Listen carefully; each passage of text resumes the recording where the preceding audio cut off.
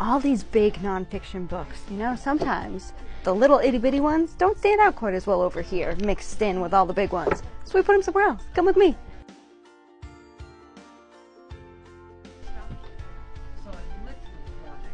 A little Rand panda on the big blue earth. It's brand new.